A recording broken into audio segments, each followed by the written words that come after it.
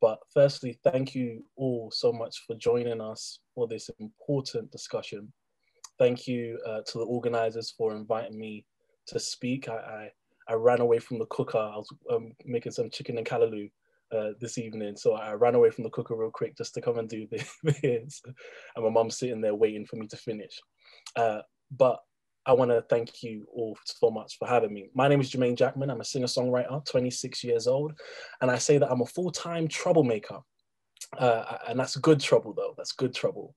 And I want to start off by talking about a story. And this story is about, it follows a young Black girl and her mother, one of the Caribbean islands. The mother decides to move to London in search for more opportunities for her daughter, for a better life. When she gets to London and she starts working, she's paid minimum wages. She's faced with racism, inequality, poverty, deprivation, disparities, disproportionalities, re-traumatized over and over, and then has to fight and march along Whitehall to remind the world that her life matters. While she's faced with racism and inequality, she has to march and remind the world that Black lives matter. And this tale is an all too familiar one because it represents the story of every Black person. It represents the Black experience across the diaspora. I myself am a descendant of a slave. Some may recognize the Guyana flag behind me. Both of my parents are Guyanese. And I remember at the age of perhaps 7, I met my great grandmother, who was the granddaughter of a slave. And these descendants of enslaved Africans, while working their butts off in this country to pay their taxes, up until 2015, that money was lining the pockets of the descendants of slave owners. Up until 2015, that money, the bill that the government had to pay was so big for the abolition of slavery. It took until 2015 to pay it off.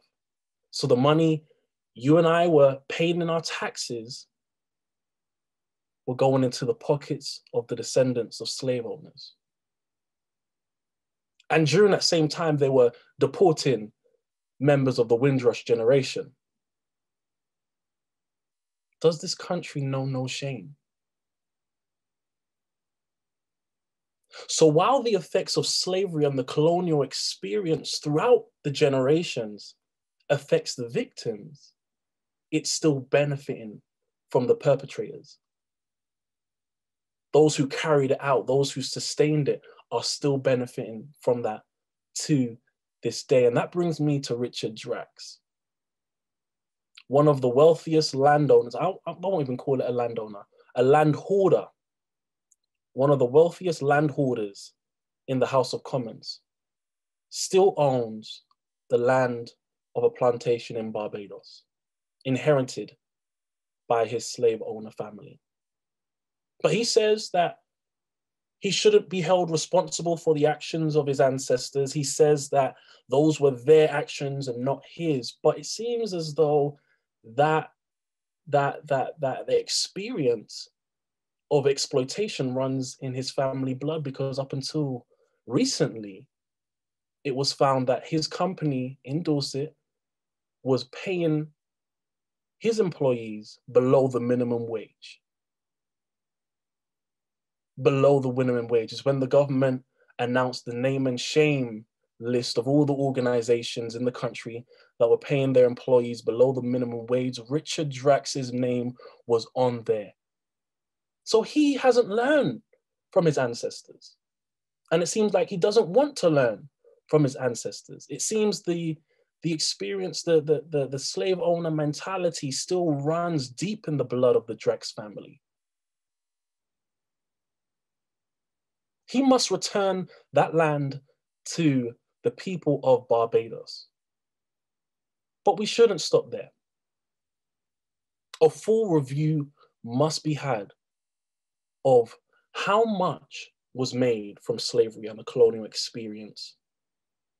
What, where, and who benefited from slavery and Britain's colonizing journey of rape, pillage, exploitation, violence, and torture.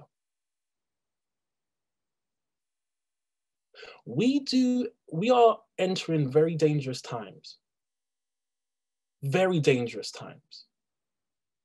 We hear a lot about, oh, they're trying to rewrite history. It's the woke mob that's trying to start a culture war. It's an attack on British culture. Why don't we talk about what's great about Britain? My response to that is that white supremacy will do whatever it takes to protect itself. White supremacy will say whatever it needs to say in order to protect itself. White supremacy will do whatever it takes to protect white supremacy. So they will talk about a culture war, a war that no one else has mentioned. I'm not talking about a culture war. You're not talking about a culture war. What we're talking about is living in a society where we acknowledge our past. So we're not trying to rewrite history. We're trying to tell the whole story of history. We're not trying to pull down statues, although I do kind of like the idea of pulling down statues. But we're trying to say we don't want to be re-traumatized by the celebration of people who committed acts against humanity. And that leads me to a story about Robert Jeffrey and a campaign group that I'm a part of called Review, Rename, and Reclaim. Sir Robert Jeffrey was a slave owner, hundreds of slaves, and his statue sits in Hackney above the doors of the Jeffrey Museum. Now, this is the same area in London that is probably one of the most diverse areas in London, but also elected the first Black female to Parliament. But we have a slave owner celebrated on the streets of Hackney. We have the housing minister, Robert Jenrick, talk about we need to make sure that the community is consulted and they're involved in this because there's a woke mob trying to attack our culture. You've got the culture secretary talking about we must protect British culture.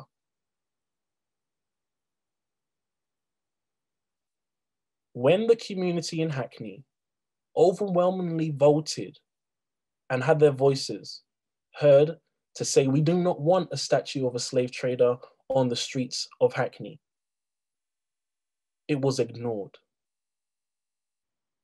They overturned that, and that statue still sits at the door of the Museum of the Home. We did a Freedom of Information request, and it saw that the Culture Secretary actually put pressure on the Board of Trustees to overturn the community's decision. This is what we are faced with.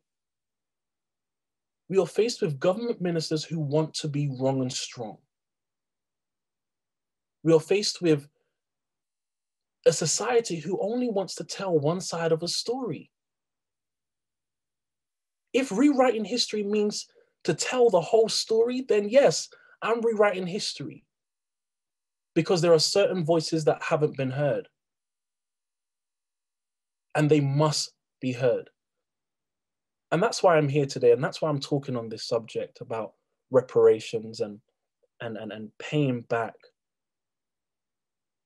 When we think about the families, when we think about the countries that are disadvantaged, struggling, in debt, running to the IMF, when we think about that and we connect it to that colonial experience and we connect it to how Britain benefited off of the backs of these countries and their people. But you have a man, Richard Drax, who sits comfortably in his manor. I don't know if anyone is driven past it. I was listening to somebody speak in this in the chat just before the event started, and they said how big that manor is. The money that was paid out to his family started the estate business that he now benefits from. He was able to buy up property. His family was able to buy up property from the money given to them when the abolition of slavery occurred. So the questions that I want to leave you guys with, because I've only got 10 minutes, but the question I want to leave you all with is, just how far do we need to go to tell the story, to rewrite history? Because history was written by a white supremacist pen, telling only one side of a story. What do we need to do? How can we challenge the mindsets of people? And what does that movement for change actually look like? Because I have to be honest, following 2020, seeing ethnic minorities, global majorities, I want to correct myself, disproportionately affected by COVID,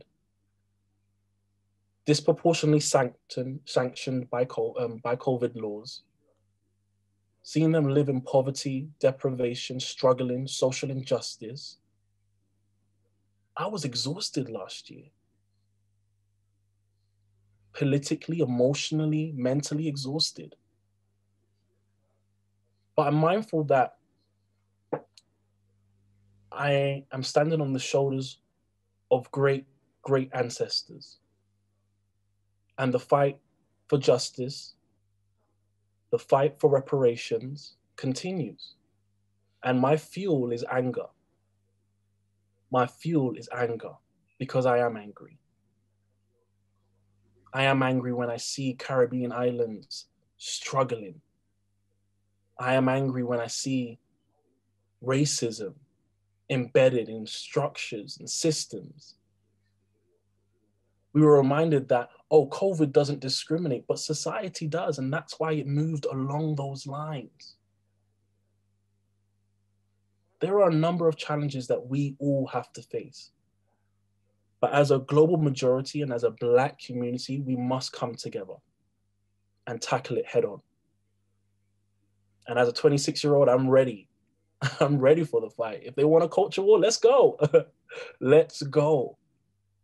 I'll stop there because I know we've got some questions and I'll pass back on to Julie. But thank you all so much for having me. I'm fueled by anger and I'm ready. I'm ready. Thank you so much, Jermain. Again, that was absolutely brilliant. Thank you very, very much indeed. I think Jermain certainly raised a number of issues that have been raised over the last year, you know, with the emergence of the Black Lives Matter and the whole argument about statues and you know, where we currently are. So that was really brilliant. Thank you very, very much, Jermain. I would like to move on to Trevor, if that's all right. Just try that. So Trevor, I will unmute you in a moment. Now, Trevor Prescod, let me unmute you first and then I can try to find you. Oh.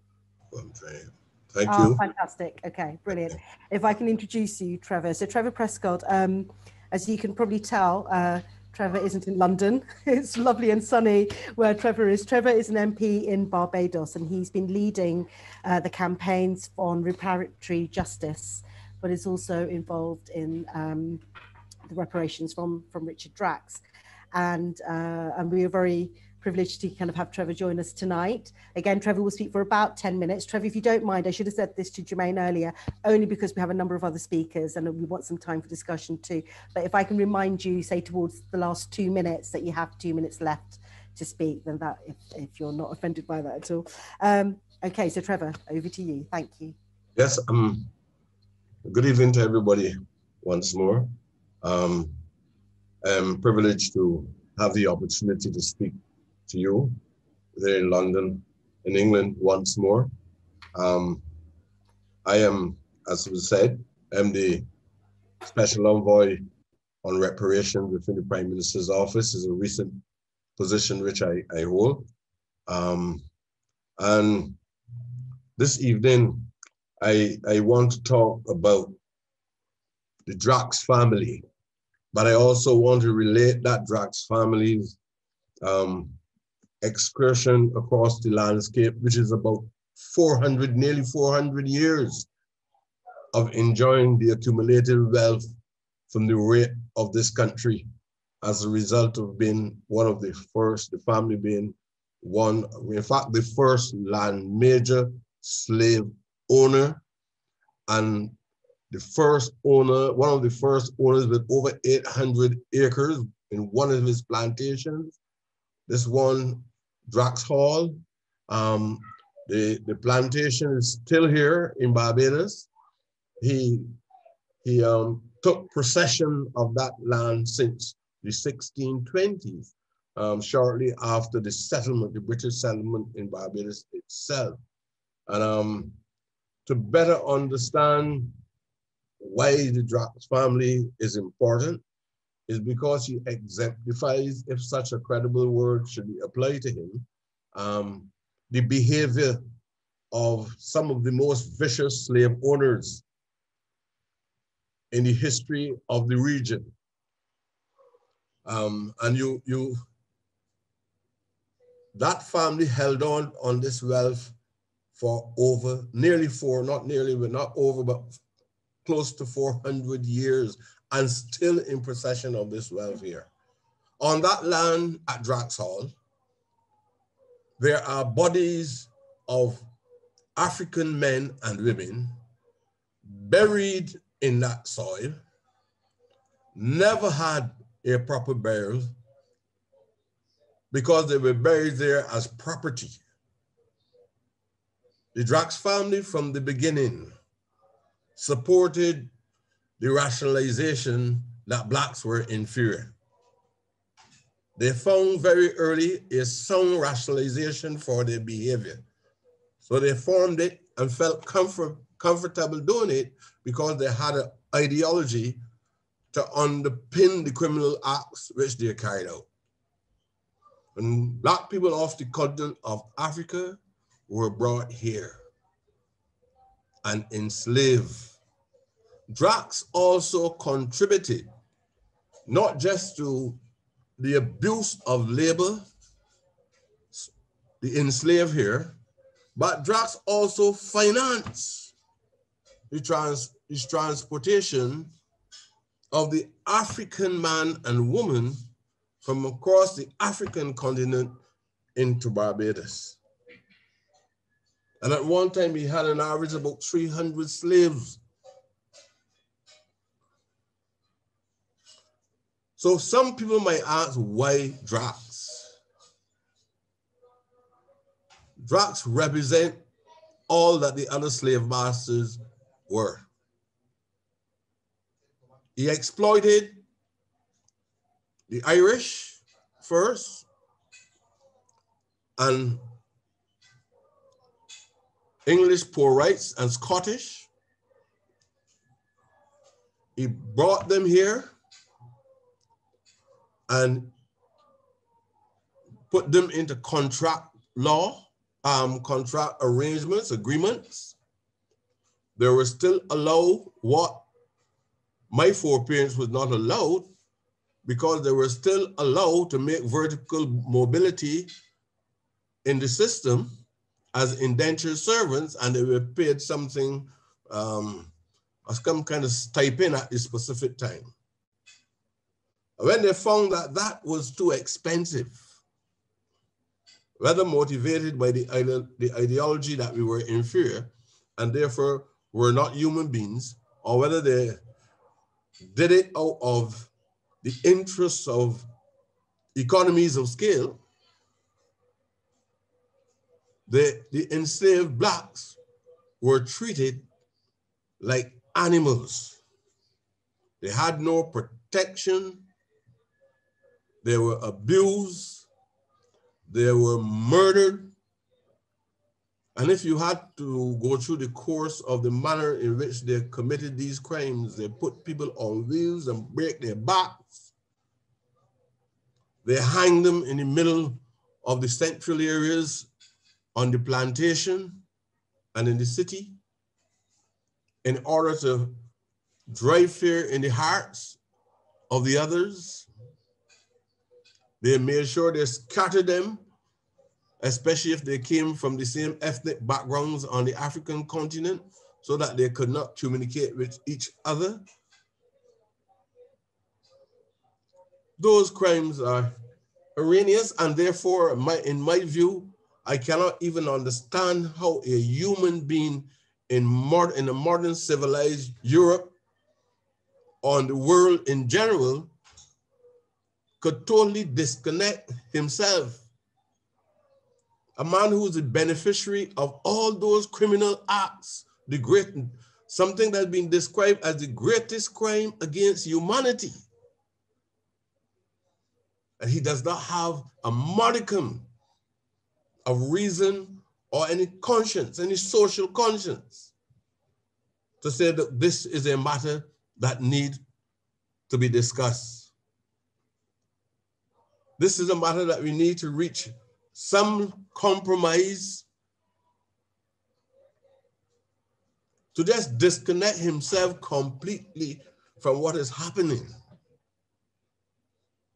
and then call himself a credible man to be sitting as a member of parliament in the House of Commons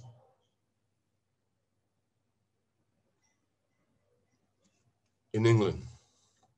I mean, I don't know how people view this, but that is why we have to put on the agenda a call for reparatory justice. And we know that it's unlikely, and it is confirmed by his behavior, it is unlikely that they would, based on a form of reason, would come to a realization that they have done wrong, and the massive accumulation of wealth which he has in Britain, which is nearly 400 years of rape in this country from the Black people in this country. And he participated in all types of structures and systems to dehumanize Black people, passing slave laws, getting honored by Oliver Cromwell in the 1650s for contributing to the development of the civilization there. The wealth that have been accumulated in Bristol and Liverpool over the years as a result of the extracts from Barbados and Jamaica and other parts of the region. You have 1 minute, Trevor, if that's okay. And then to say to us now that there's no basis, there's no concern for him to think about reparations as an issue. We were hoping that we can have this matter resolved and that at least some form of reasoning could occur between the people of Barbados, whether it's through our institutions or government. We were hoping that the university would have been able to engage in some kind of discussions with him and he can make some meaningful contribution. We were hoping that he can involve in agents of the state so that we can have that house to be used as a special museum. Well, at least he would have shown that because they wanted to Christianize us. They felt that we were barbaric and we had to be Christianized. And a man with a Christian conscience who wanted to impart these so-called positive values to us now is telling us that there's no reason for him to take the call for reparation into consideration. I hope that we can work together and this would not become just dialogue for all of us, that we will put structures in place and we will move beyond to a point where civil society would put the required pressure on him. And I am, all that you can do, you do it from your side. And I give you the assurance that all that we can do, we're doing it from our side, right? And we make sure we carefully document that history and that abuse, that exploitation from James Drax to Richard Drax. And I will promise the brother that in the near future, we would provide him, and I think that we have those records already. Professor Beckles is the head of the regional task force on reparation, and he already produced a text. Also, Dr. Shepard in Jamaica, she already produced a text, and we will have the estimated value of all the crime that they've committed against us. And then from there on, we will go to the World Court. But we can settle part of this before we get there. That's all that is. Let us settle part of it before we get there. And it's just coming to the conclusion that you upset your wrongs. We're not making up anything. This is not any alien experience. This is a reality. And you can't be comfortable talking about representing the interests of poor people and the interests of people even in Europe or anywhere. And you have a plantation at Drax Hall that you don't even have a simple toilet facilities on that plantation for women, Black women in this country.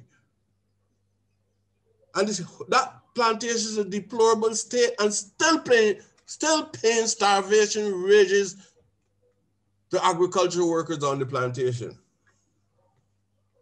So I hope that I'm sorry that I've gone over the time allotted to me, but I figured I had to tell you that. And I want you to know that I am extremely happy that we have that kind of support coming from you. And I want to call on the Caribbean communities to rally around the movement there and at least let us get some action happening. So thanks very much. Thank you so much, Trevor. It's absolutely extraordinary. And, you know, the work that you've been doing has been incredible, really. But to be honest, it just sums up the British elite, really, more than anything. But thank you so much for joining us. I mean, hopefully you'll stay on through the meeting for anyone who has questions or wants to take part in the discussion. So thank you again. I just want to remind people that please, you know, I know that there are a couple of people who I don't think can put their hands up. Is it Nzinga?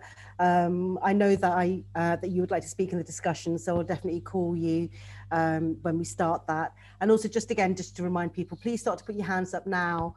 We've got a couple more speakers, but please, if you want to take part in the discussion, please put your hand up. I think you can use either the participants button, or I think you can sometimes get it in the reactions, I think depending on what your updates are for Zoom. So, or if you want to write in the chat that you want to speak and you can't necessarily find the hand button, then that's absolutely fine to do as well.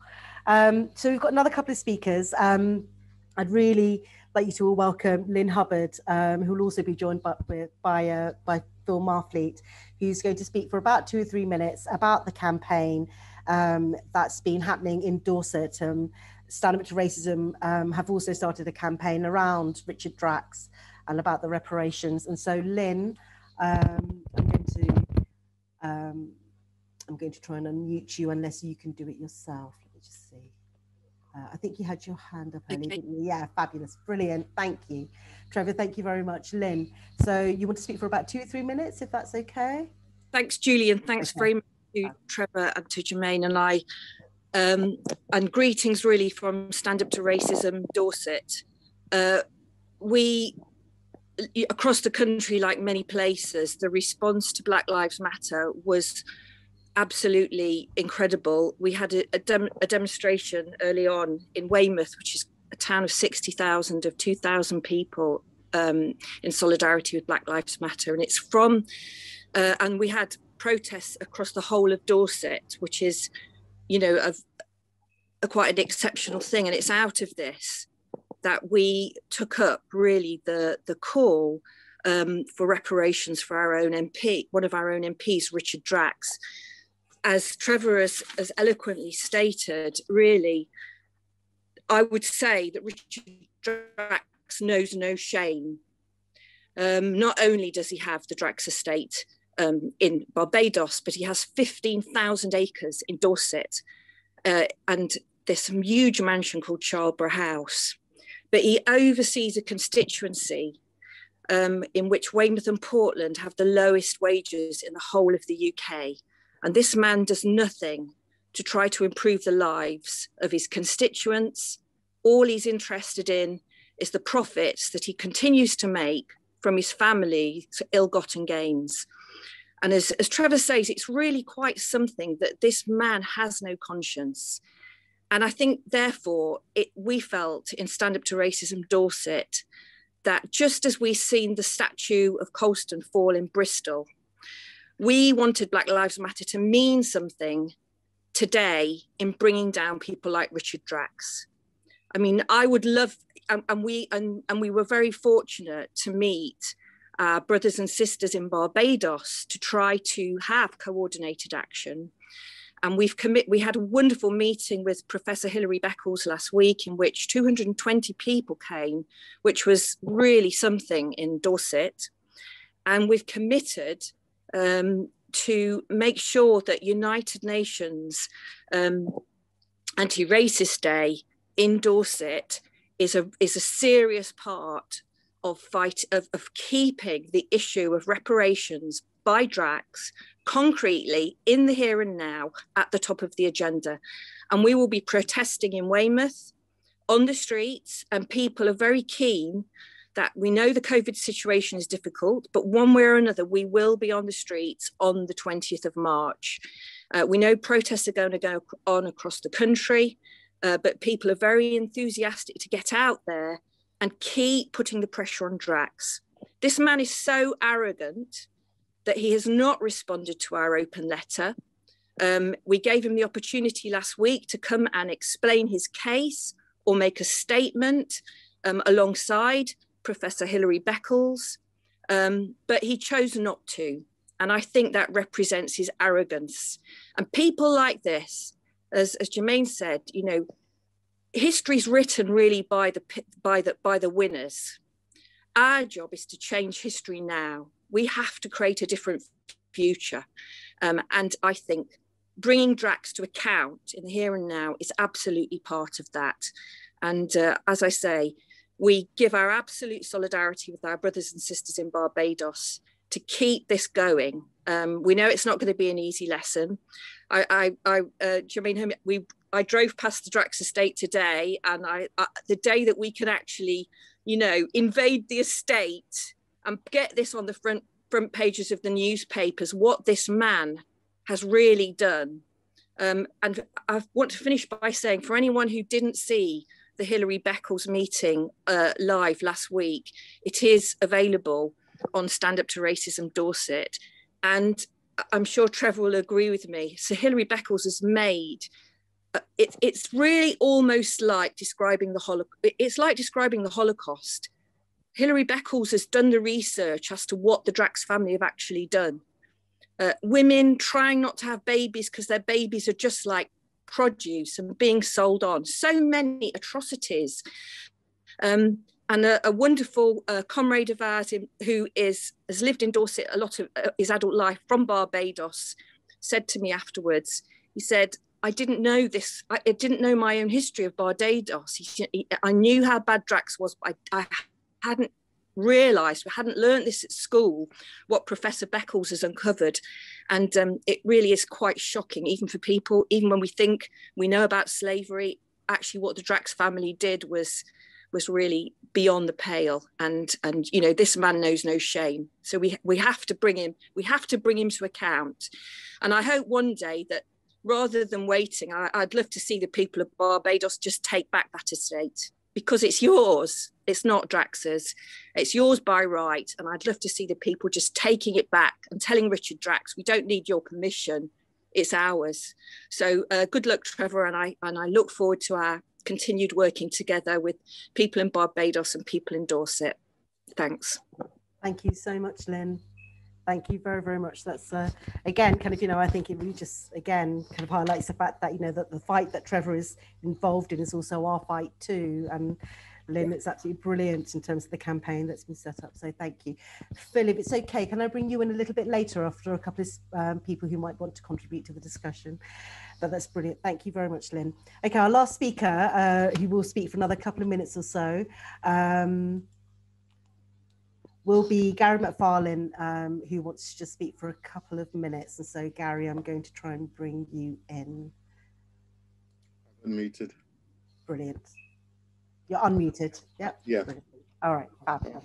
Yeah. Just to follow on from all of these brilliant speakers, I would urge people to go and see what Hilary Beckles had to say the other day, because the Drax aren't just any old family from the slave trade. These were the pioneers. They're the ones that virtually invented the plantation system, how to put it together, and they exported it to Jamaica, which is obviously a bigger place, and they made even more money in Jamaica.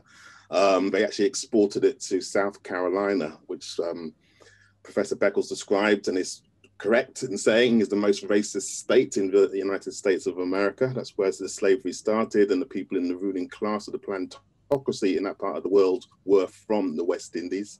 So they exported it there also. And then when the cost of slaves went through the roof and the people weren't producing, as Comrade just said, women were controlling their fertility. They're the ones that introduced the system of breeding by trying to encourage women to have babies, which unfortunately was successful to some extent. But they pioneered that also, and that spread across the region. Come emancipation, they were the pioneers of actually introducing the so-called apprenticeship system post-emancipation, which actually consigned our forebears into continuing slavery. They designed that system. And in Barbados, which is a very small island, which is not very hilly, it makes it much harder to rebel, although there were rebellions. And again, the professor went through what they did to try to stop rebellions, such as the castrations and bleeding men to death, burning people to death in their hundreds. This is all the innovations of the Drax family. And I think we should say that the legacy goes on today. Again, go and watch the video. But the legacy of type 2 diabetes is a direct descendant, if you like, of slavery, because there was nothing else to eat apart from sugar. And that addiction is still there. David Denny, who's hopefully might speak later from Barbados and is a member of the Peace and Integration Campaign, is talking about direct action against the Drax family and the Drax estate. So hopefully there will be more news on that when people in the region start to take matters into their own hands. Also, I think that Barbados is one of the places where there is still a white ruling class. And again, I may not have had time to say, but there was an incident just a couple of weeks ago in Barbados of a white man. It's about 10% of the population are white, a white landscaper who was using the N-word to describe the people he lives with, cursing black people. And there's no laws against racial discrimination, because it's not the thing you might not expect to happen in the West Indies, the Caribbean, to have racial discrimination. But apparently it still goes on. And those attitudes that white man expressed are actually quite common amongst the white people in Barbados. And there's still, as I say, a white ruling class on that island. So when Drax says this has nothing to do with him, this is everything to do with him. And the man won't even apologize, so we're going to have to make him apologize. And more than that, we're going to have to demand our money back. And just to finish, because this government are also part of the problem, and they're launching a war against BLM and what they call the progressive extremists, which is an outrage. Priti Patel saying that BLM marches were disgraceful when 200,000 plus people all over the country, actually most of them probably white, marched for racial justice. She thinks that's disgusting. So they're trying to launch a fight back, if you like, against our movement, with their so-called attack on the culture war, for example. And we just heard today that they're going to pass a law so that in the universities we have to sit and listen to racists. No, we're not going to go sit and listen to racists. You can pass all the laws you like, but we're not going to go and sit and listen to people that wave the Confederate flag and tell us that we should be slaves again. That's exactly what these people are talking about. We've got a hell of a job to do, but I think we've got history on our side, and more than that, we've got a mass movement on our side. It might look like we're asleep today in terms of what happened in the summer, but actually consciousness has changed. Things have moved on. And as Jermain said, we are actually going to be fighting back in even bigger numbers than they saw in the summer. So they better watch out. And I think the reason why the Tories are trying to push back is because they know that there's a big problem coming down the line of mass unemployment, and they don't want to take the blame for it. So why not whip up some culture wars and blame it on the black people for Muslims and so on. They're looking for scapegoats. We're not going to let them get away with it. I'll leave it there. And join the M20 demonstrations against racism taking place all over the world, March the 20th to 21st, all over, and including in the Caribbean, hopefully also. Fantastic, Gary. Thank you so much for that. Okay, that's brilliant. Thank you. An insightful conversation hearing from various speakers and audience members. A few things that I picked up. One of the members of the audience spoke about how the statue was erected in 1895. And one of the arguments that I always hear is that, well, the statue is a product of its time. It was of its time, and that's why it should stay there, because it was of its time. And that sometimes is the narrative that a lot of people talk about when they encounter racist parents or grandparents. Oh, they're a product of their time. And I want to encourage you all to rebuttal and say, well, if they are living, breathing, and in this time, then they are a product of this time. They are a product of this time. And we have to ask ourselves, do we want this to be in our time? And that answer should be no. That's why the Colston statue came down. That's why all the statues of people who committed crimes against humanity should come down. There's no question about it. As a descendant of a slave walking past a statue of a slave owner is traumatic for me. My surname is Jackman. It's funny, my dad's grandparents are actually from Barbados. There's a lot of Jackmans in Barbados. And it's traumatic for me. Someone was right to raise how Black Lives Matter, the movement, the conversation has really shaped the conversation around the world. But I want to remind us, and I think this will be my last comment, I want to remind us to keep our finger on the pulse. Don't just let it be a 2020 event or a beginning of a 2021 conversation. We have to build on this. We have to create the momentum. We have to constantly bring that conversation to the forefront, because the establishment are afraid. The elite, they're scared. They saw how we were able to really get a consensus in 2020. And that's why they're throwing out the woke mob. That's why they're calling us thugs. That's why they're throwing all these labels at us. And also, we need to be mindful, that's why they've made Paul Darcy head of Ofcom. That's why they've got a Tory donor chair of the BBC. And that's why they've got GB News coming out later on this year. All far right-leaning media organizations. We have to be mindful of the battle that we face in this country and around the world. So yes to the global African movement, Glenroy Watson. So yes to our brothers and sisters in Barbados and across the region. And yes to our brothers and sisters across Africa. It's about us coming together, building a mass movement, bringing this forward, bringing the conversation forward, because I don't want us to compromise with Drax. I don't want us to compromise with descendants of slave owners. We're demanding you return what you stole. We're demanding returning everything that you have been given in inheritance. Me personally, if I know that someone had given me a bike and it was stolen, or you beat up somebody to give me a bike, I don't want that bike. That bike is dripped in blood. I don't want that bike. I'll return that bike. And that's what people like Drax need to do. That's what this country needs to do. Because it doesn't just end with Drax. It needs to go so much further. The trillions and trillions of pounds that sit in the Bank of England drenched in the blood of Black Africans must be returned. Fantastic. Thank you, Jermain. Thank you. That's brilliant. Thank you. I think I will stick in the order of our speakers at the start of this meeting. So if I can ask Trevor, if that's all right, if you'd like to come back. Can you unmute yourself? I'm going to try and find you. Ah, there we go.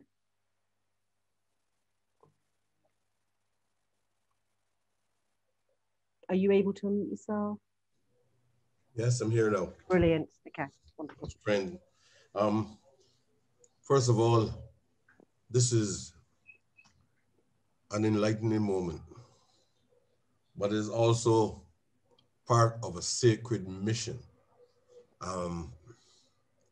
I think that we have a just cause for starting this conversation and trying to mobilize our brothers and sisters globally. And I want to thank the organizations for doing what they're doing at present. I think we need to make it truly global, and if we can apply pressure on the establishment simultaneously across the globe, like we were talking about demonstrations and so on, we have to, now that we have the required technology, we can plan and we can apply force wherever it is necessary. We have to put structures in place because we have to be able to mobilize the youth as well in the exercise. And that is something that we have to work on. Civil society must play an important role in putting the pressure on the establishment. And I'm talking about the people in the House of Commons, and here in Barbados, we have to be a counterforce to the reactionary forces, the right-wingers and so on, who obviously would do everything that they can to push us back. And we have to be strong enough, solid enough, having a sound principle to stand on that is unquestionable. When they wanted to do wrong, they establish an ideology to underpin the wrongs that they intended to do. We have, as persons who are liberals, as people who believe in social justice, as Pan-Africanists, as socialists, we have to have a common principle that we stand on and we remain unmovable on that position. This is the advocacy of it. This is a point where we will spend time enlightening and sensitizing people, making people more enlightened about the history. So we're not doing anything as a form of faddism, but we have a solid historic background on which we stand, and we are on a solid principle. Where we are is now one more signpost, but we have to translate all the ideas that we share into some form of action. There are cowards. There are cowards in the House of Commons. They know the truth. They know the truth, but they try to preserve a culture. Some of them probably would love to say something and express their views, but the reality is they're not going to express their views if they're functioning in fear, and they don't feel that they have the support out there in civil society to back them when they join with us in helping to force Richard Drax to the so-called Christian feelings that his people enunciated for over 400 years while perpetuating the greatest crimes against humanity, wanted to Christianize Black people and being some of the most vicious criminals on the face of the earth. That is the reality. And we need to stick together. We need to have proper structures in place to fight this battle. It is not going to be easy. We can mobilize on the ground, but if we begin to exclude sections of the society who are willing to come on board with us, we would not be able to maximize the strength that is required to be able to make the demands that we want to make. But I just want to tell you how hopeful I am. I'm feeling more hopeful today than I was last year at the same time, right? And I'm glad that we've been able to come together. This is the second occasion, the third occasion, because it was online when Prof. Beckles, also Professor Beckles, spoke as well. But we now have to sit down and have a plan of action on how we will go forward. So I want to thank all the members from all the various organizations, persons who are brothers and sisters, allies, whoever. We have to use our collectives strength in order to reach the ultimate goal so we can build a greater and a more humane society in general. So this is just a signpost that we're moving on. Thank you very much. Brilliant. Thank you so much, Trevor. Okay. That's fantastic. It just really just show that this is a massively global issue. And so I'd like to bring Lynn back, please. Can I ask, well, I've got Lynn and then Gary, if I can ask you both to kind of sit 2 minutes as much as possible so we can try and finish by 9. And that'd be absolutely great. Thank you, Lynn. I think this meeting has been, really kind of reflected the real kind of anger and passion and injustice that people feel. I mean, when Priti Patel spoke this week, condemning the Black Lives Matter movement, it's so disgusting that, when you think of actually the death of George Floyd, for all of us anti-racists, for us, it was a terrible thing that happened, but the fact that people stood up to that, I can remember at the time in Dorset, one of the young women, white woman who organised the demonstration in Weymouth, when she spoke that day, she said, it's not enough to be, to actually be critical of racism. You've got to be an active anti-racist. If you don't stand up at a time like this with your brothers and sisters, if you don't stand up, then, it's not enough. It's not enough to be passive. And I think the thing about the Black Lives Matter movement, and Keir Starmer is wrong, it is not a mood, it is a movement. And it's going really, really deep across the world.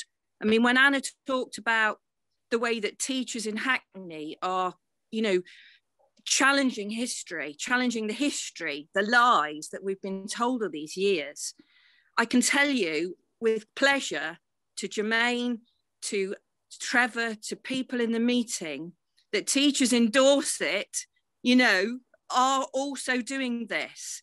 It's inspired Black and white teachers to be part of telling the truth to future generations.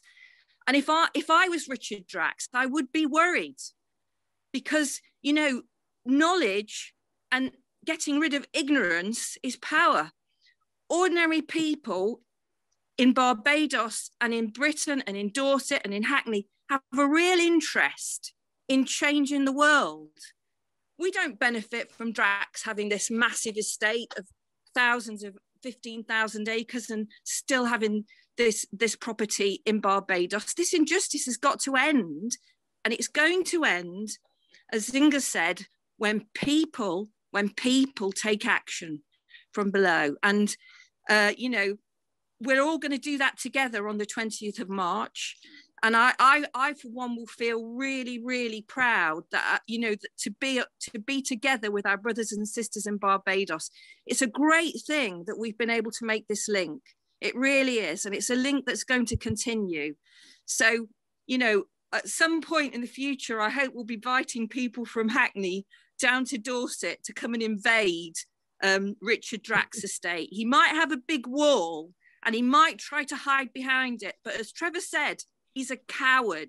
He's a coward who hides behind a wall and thinks that by saying nothing, we will go away. But the truth is out of the bag now and we're not going anywhere. So thank you very much. And let's stay strong and united and keep the fight going.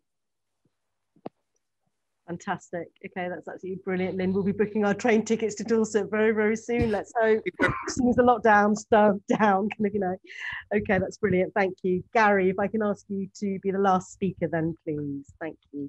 Yeah, well, let's stay with Dorset. people might be surprised to know, but if you're a black person in Dorset, you're 30 times more likely to be stopped by the police than anyone else in Dorset. That's the worst figure anywhere in the United Kingdom. So wherever you go in this country, there's racism. It's institutionalized. And in the case of the Dorset police, they have a nest of very vile racists quite clearly.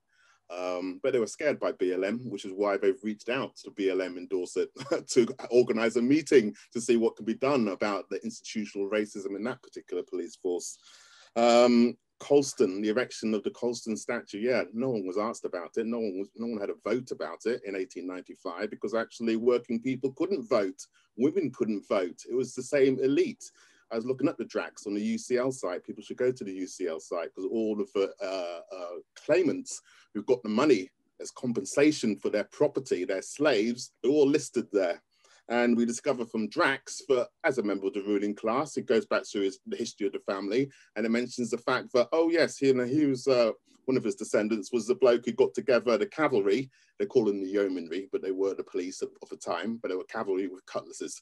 Then they used them against the swing riots as a bunch of early working class people who were protesting against being driven into poverty by the same elite driving people into poverty in this pandemic. So what I'm saying is that race and class goes together very, very closely in this country. And the result of it is people like Mahmoud Hassan, who people know, or don't know, but will have heard the story from Cardiff, Butte Town police station, which has forms, the people that's fitted up the Cardiff 3, that I remember back in the day, yet another injustice campaign we had to fight.